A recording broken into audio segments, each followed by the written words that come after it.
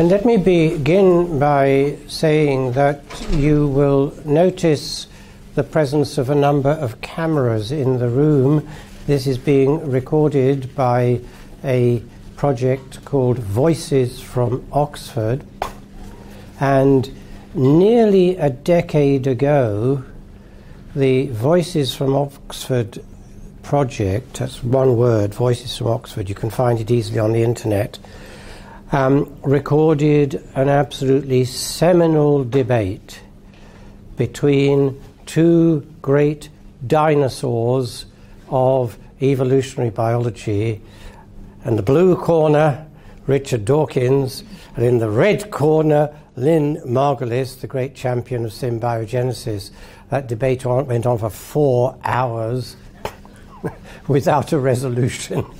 And as I said, it's all recorded by Voices from Oxford. And we're very grateful to the Voices from Oxford team for recording today's lecture too. I'm going to tell you that physiology guides evolution. You see, physiological scientists were almost excluded from evolutionary biology by a very simple idea, which is the blind watchmaker. That the processes that generate change in organisms which can be inherited are totally blind to function. And of course, physiological and medical analysis inevitably has to deal with function. So how did we get into this situation? And the way I'm going to explain that is to compare the 20th century reductive approach in biological and medical science, blind chance for variation, followed by natural selection. Evolution, therefore, has no foresight, with what inevitably I call a 21st century approach, and I call it an integrative approach because I think it is much more integrative than reductive. And the take-home message I'm going to give you is very simply this, that there is, of course, blind chance. The variations at a molecular level are indeed unguided, but organisms harness that stochasticity, that randomness, to produce function, as we'll see. And the talk is divided into two parts. First of all, harnessing stochasticity, then how that is used in enabling organisms to respond to stress in the environment in which they live or produced by other organisms to lead to genome reorganization. And then I'll finish with the question, was the watchmaker at least one-eyed rather than blind? So the question with which we'll begin is, how did the integrative approach to life become sidelined during the 20th century? Let me make clear that I greatly admire the reductionist approach. I've been a reductionist myself in very much of the work that I do on ion channels in cells in the heart. But it's an oversimplified view of living organisms. And we all use this mantra, don't we? From molecules to man. And you notice the directionality in that, a one-way process. And the problem is, this can't be true, because molecules are not alive. If I took the DNA out of a cell and I put it in a petri dish with as many nutrients as you like, I could keep it for 10,000 years, it would do absolutely nothing. Same applies to heart rhythm. If I take all the molecular mechanisms that generate the transport of ions across the cell membrane, together with, again, as many nutrients as you like, there would be no cardiac rhythm. The rhythm is generated as a consequence of an interaction. So it's cells, tissues, organs and systems that are alive through the processes that they generate. So how do we ever get into the situation in which people thought otherwise? Well, it goes all the way back to the great French philosopher René Descartes in about 1664. In a treatise on the fetus, he wrote, "If I knew enough of what was in the semen, I would be able to predict the behavior of the adult organism." That's 1664. And then Laplace repeated the same kind of message about the universe as a whole. If a highly intelligent being, of course, some people might think of that as God. I don't know what your theism is. I don't want to worry about that. But if a highly intelligent being could see the equations of motion going forwards, they could also see them going backwards, and such a being would have a view, a totally clear view of what has happened in the past and what would happen in the future. And so this leads us to the great quantum mechanician Schrödinger. And Schrödinger, in 1943, gave a famous set of lectures at the Dublin Institute of Advanced Studies, published as a book called What is Life? And he pointed out, first of all, that physics is the generation of order from disorder. And what he meant by that is this, that at the molecular level, like the gas molecules in this room, there would be stochasticity, the random motion that is produced by any molecules that have kinetic energy, in other words, not at an extremely low temperature. But of course, if the gas molecules are constrained, as the ones in this room are by the walls of the room, or in a balloon, for example, something very interesting happens. You then get the beautifully smooth, determinate laws of thermodynamics for pressure, volume, and temperature. So physics, he said, was order from disorder. But then he said, but biology is different. It's order at a high level from order at the molecular level. Now, how could he think that? He thought that because he made a very important and an absolutely correct prediction, which is that the genetic material, when it was found, it wasn't known in 1943 that it was DNA, but when it was found, it would be found to be what he called a non-periodic crystal. And if you think of a long polymer, in this case, of course, of the nucleic acids, as it were a kind of crystal, then it's certainly non-periodic. That's how it contains information.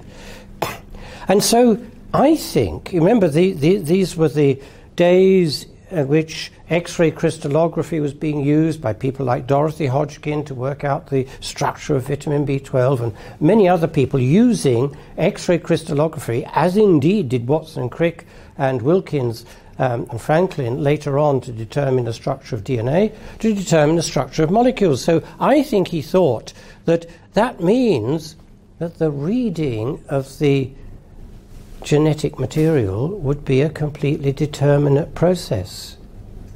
Now, there's no way in which that can be true either. Does biology generate order from order? Or, if you take the opposite view, which I do in both of my little books on this, Music of Life and the book that's just come out and available at the back there's the end of the advertisement.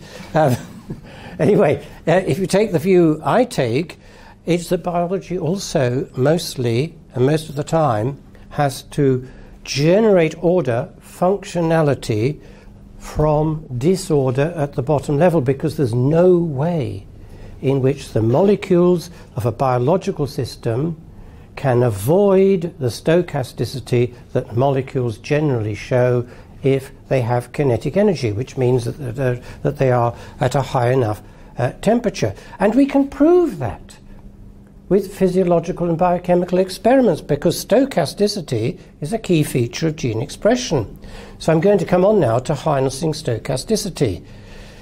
Very interesting study done just a few years ago by Sui Huang and his colleagues, in which they investigated the amount of gene expression of a particular protein. Doesn't matter what the protein is, actually SCA1, but you can do this with almost any protein, and you look at how the gene expression levels vary in the different cells of the same population. So they've all derived from the same genome. It's a clonal population. And what you find is, as you can see at the top there, that there's great stochasticity. How great? In this case, it's 1,000-fold.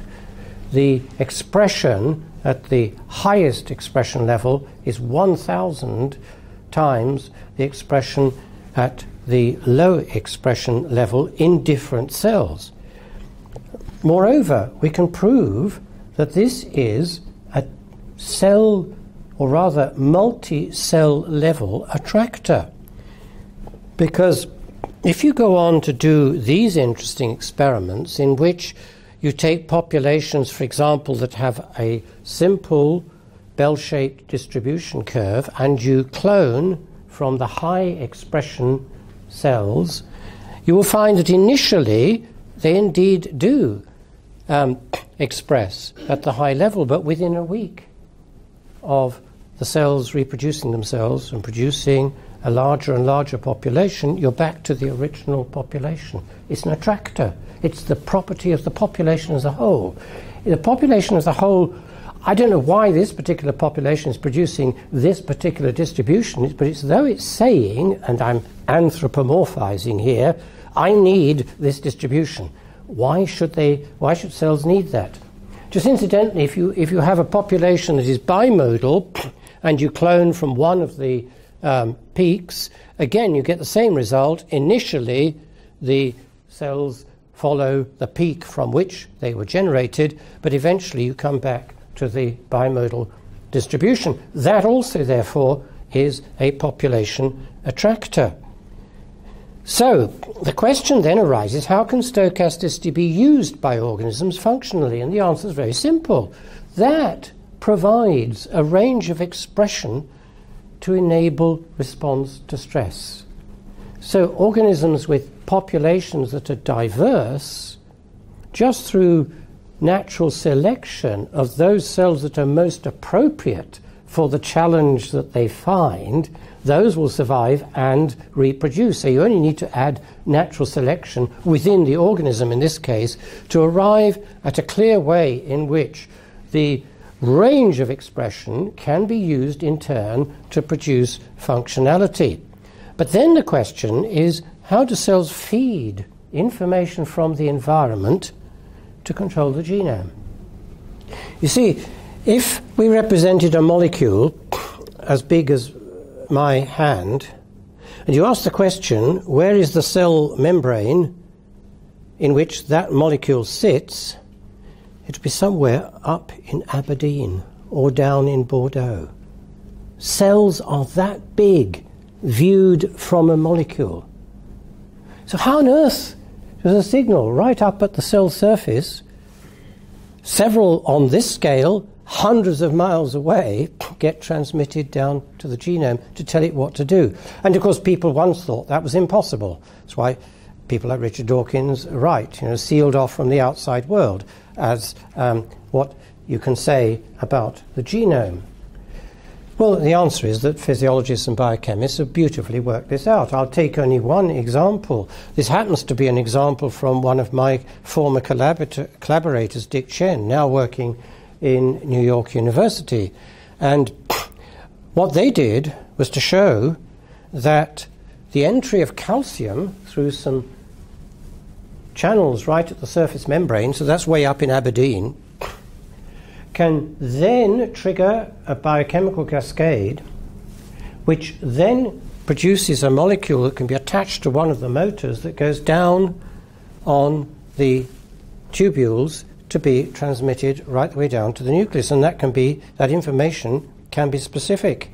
So the answer is the microfilaments form the roadway, the communication line, and it's possible therefore for, in this case, the genome to know about micro events right up there in Aberdeen or way down in Bordeaux. So there are many other studies of this kind. I just quoted one. So there's no problem any longer in understanding how cells can sense the environmental challenge, as they do, for example, with the immune system, and how that can be triggered to produce change in the genome and in gene expression, and even to direct mutation. And that's the big thing that was forbidden by the modern synthesis, neo-Darwinist view of evolution. And we all know how that happens. It happens in many cases by targeted hypermutation. I'm going to give one example from the immune system, and then indicate with a few examples how it also occurs in whole organisms. And how does it work? Well, immunologists have known this for very many years. If you take the sequence, either the genome sequence or the protein sequence for an immunoglobulin, there are two parts to it. One, V, is the variable part of the protein. The other part, which gives its immunoglobulin characteristic, enables it to function as an immunoglobulin, doesn't change. The mutation that is triggered by the signal, in this case by an antigen arriving, of course, is restricted to the variable region. That's where the functionality comes in. It's stochastic, so far as we know, as the wheel turns there, it's random, but what is not random is the targeting. It's only to that region of the genome. Now, one other thing to say, that change in frequency, this looks like a simple curve here at the moment, but that change in frequency, of course, can be up to 100,000 times normal, even up to 1,000,000 times normal. So it's a huge hypermutation. If that was happening in the genome as a whole, the organism wouldn't survive, and you and I would not survive because our immune systems would not be able to be sufficiently selective. If you want to follow up on that, I got that particular diagram from this beautiful review by Odegaard and Schatz. As they say, somatic hypermutation needs to be targeted specifically to immunoglobulin genes and, moreover, to only the variable part of the immunoglobulin genes. It's not targeted everywhere. You can begin to see, therefore, where my concept of there being a kind of one-eyed view of the situation, a directional view, is coming from. So, I see this as a bit like the old-fashioned fruit machine. This is a fruit machine opened up to reveal its cogs and wheels, and of course what you used to do was to put a coin or two in, spin the wheels, hoping to get 3 lemons or 3 pineapples or whatever it is. And of course if you got 2 lemons, let's say, and you wanted a third, what you would do would be to hold the 2 lemons constant. You put more coins in to spin the third wheel until eventually you got a lemon. Well, of course, you might find that you spend more money doing that than what you get out. Evolution is a bit different, though. It always wins. Well, not quite always. Of course, species die out and so on. So you take my remark there with a pinch of salt. Now we come to, that's in, of course, evolution of cellular genomic information in response to stress in cells in a particular organism. That is not necessarily transmitted down through future generations. Now I'm coming on to the last examples I'm going to give in the talk, which is examples that organisms do rearrange genomes, and we've known that they do so in response to stress. We've known that for more than 70 years. The great American biologist Barbara McClintock showed that way back in the 1930s, working on corn. She was able to watch how parts of course she didn't know about DNA in those days, not that it was the genetic code, but she observed parts of the chromosome here moving to incorporate itself in a different chromosome in corn. In 1957, she was warned that the papers she was publishing on this were not to be believed, and it would be better if she no longer published on that. 30 years later, at the age of 81, 1983, she received the Nobel Prize precisely for mobile genetic elements. If anybody ever tells you that the genome is actually isolated, as Richard Dawkins tells us, from the outside world, the answer is it was shown that it is not as long ago as 70 years ago, and it won a very important Nobel Prize for medicine. Why did the Nobel Prize Committee end up giving her the prize? Because everybody else had found it too. And she wrote a very perceptive article in Science. This was her Nobel Prize lecture. She wrote, "We will have a greater appreciation of its, that's the genome's, significance as a highly sensitive organ of the cell." She got the idea right. Something, she didn't know what, was responding in those cells and enabling their chromosomes to rearrange in response to a challenge in the environment. If that sounds familiar, inheritance of acquired characteristics, you can see where I'm coming from. And we can prove that that must have happened in evolution. Because if you go to the paper published in Nature on the sequencing of the human genome, celebrated in 2001 with great fanfare on both the American side, I think those were the days of presidents like Bill Clinton, and over here it might have been Tony Blair. I think it must have been. You know, they both announced this great achievement. At last we're reading the book of life. The genome was sequenced. Well, deep in those papers you'll find a very interesting comparison. This is actually from chromatin protein sequences, and each of these little icons, if you like, is a particular protein domain, and of course has a particular DNA sequencing coding for it. Each of those is functional. Now the interesting thing is you go from yeast to worm to fly and right the way up to the human, you observe not just gradual accumulation of point mutations, whole domains have moved around the genome. I'm going to highlight them now.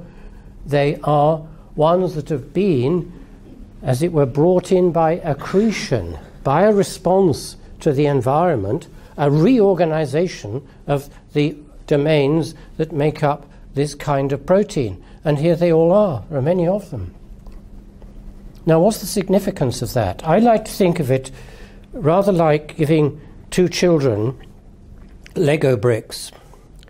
And to one child, you give the original Lego bricks, the little ones that had to be laboriously put together to build an arch or a column or whatever it might be as an architectural feature. And to the other child, you give preformed arches and you ask them to build a bridge. This is indeed, incidentally, is an image of a Lego bridge. You know, it is blindingly obvious that the child that's got the preformed bits will get there fastest, and that's exactly what evolution has done. That's why evolution does what Eldridge and Gould showed way back in about 1972 with their concept of punctuated equilibrium, because you see, what the fossil record shows us is that over long periods, even hundreds of millions of years, species can stay pretty constant. That's the period of stasis. But there can be periods, 10 million or so years, in which there's rapid mutation. I think that evolution is playing just like the children with the Lego bricks and getting there much faster. So it's not, as the original neo-Darwinist synthesis said, always gradual accumulation of point mutations. Now, there are examples where that is true. Hemoglobins are a very good example where we can trace the accumulation of point mutations. The point is, it's not always like that. Now, one or two examples to finish with. I'm going to take this mostly from bacteria. This is a lovely example where the response to stress leads, in this case, in response to chemotherapy, drugs and antibiotics, to the rapid evolution of genome change in response to unfavorable environments. And we know, as medical people, that this is what's giving the world a health scare. The antibiotics are producing precisely this kind of response. And I'll show in a moment how rapid the change can be in response to a challenge from the environment at the level of bacteria. This does it. This is a study that was published just a year or so ago. It's actually at a team working in Reading. And what they did, They took bacteria that have got swimmer flagellae swimming around with their flagellae waving around to swim around. And they removed the DNA for one of the regulatory proteins in the network that switches the flagella production on. So you get bacteria with no flagellae, they can't swim around. You then allow them to breed. Within 4 days, the flagellae are back.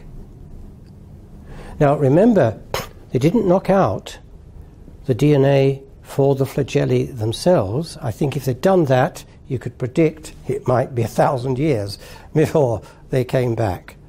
4 days. How was that done? A totally different regulatory network, normally involved in nitrogen metabolism, was, as it were, recruited with indeed some mutations, but here's where the targeted hypermutation must be coming in, because those mutations weren't everywhere in the genome, which enabled that regulatory mechanism, that regulatory network, to take over the function of triggering the production of flagellae. That's 4 days, and that gives us pause for thought, and that's why bacteria can manage to do things very quickly. One final example, this is from another very recent paper. Quite a lot of this work is very recent. I'm referring, you see, in this talk to work that was shown way back 70 odd years ago, as with Barbara McClintock, but also showing how recent experimental work has fully confirmed many of the things that she and other biologists claimed was incompatible with the standard theory of evolution. What Jack and his colleagues conclude in this article in PNAS is that cells possess specific mechanisms to optimize their genome in response to the environment. So I'm going to conclude now and leave plenty of time for questions and comment and discussion. Was the watchmaker blind? Well, you know, watchmakers usually don't use both eyes. They are usually squinting down a tiny, playing around with the mechanism to see. And so I rather think that we can say that the watchmaker, well, he was one-eyed. He knew whereabouts in the genome he should work. And here's another one, again, using the one-eyed approach. I say one-eyed because, of course, this is not somebody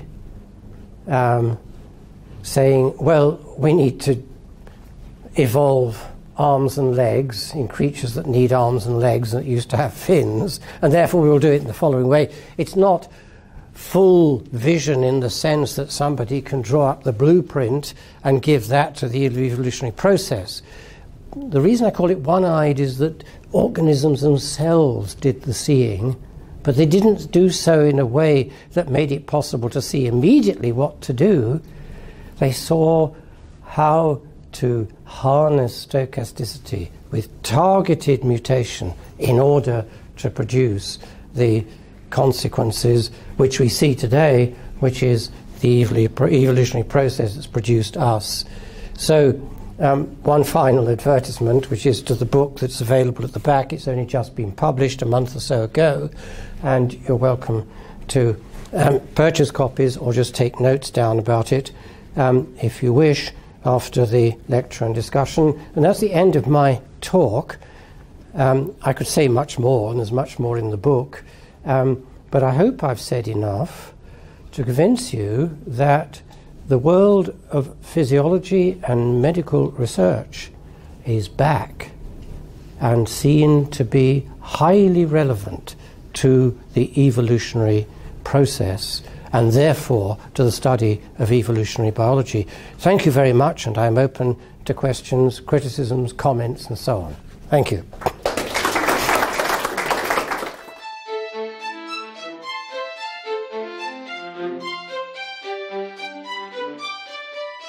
you.